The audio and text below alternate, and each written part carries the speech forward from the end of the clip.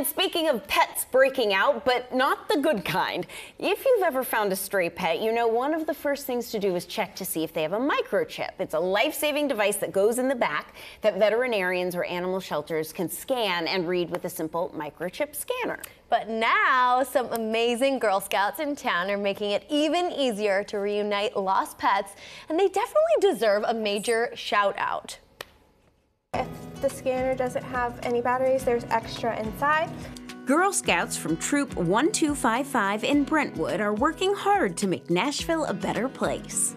We all have pets of our own, and we always saw lost animal posters and stuff in our neighborhood, and it was really, really sad. And so we're like, we should do something about this. We should have a solution for this. And they did. The troop decided to research, purchase, coordinate, and install 2 microchip pet scanners as part of their sustainable community project. They named them Whose Paws, and they can be found at the Brentwood Library and Williamson County Animal Center. Over the years, we've sold many boxes of cookies, and so we used the funds from the cookies to sponsor this.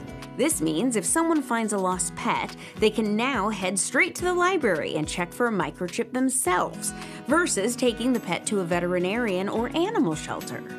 So I love animals. Our whole community here loves animals. We have beautiful walking trails around our library.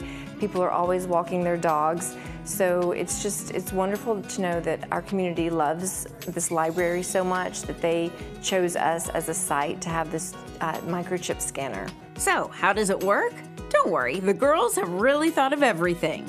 So when you first get to our little kiosk, you have instructions on how to find the dog's chip inside of there. That way it's easy and quick, and it shouldn't take you more than like 5 minutes. And usually the chip is right in between the shoulder blades, so you'll just hold it over until you hear a beep. And then once you have the beep, it will give you a code, and you'll take a picture of that code.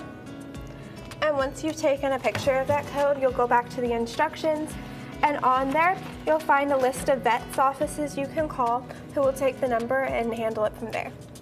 And I'm happy to say, not surprisingly, the Girl Scouts from Troop 1255 earned their silver awards for these microchip machines.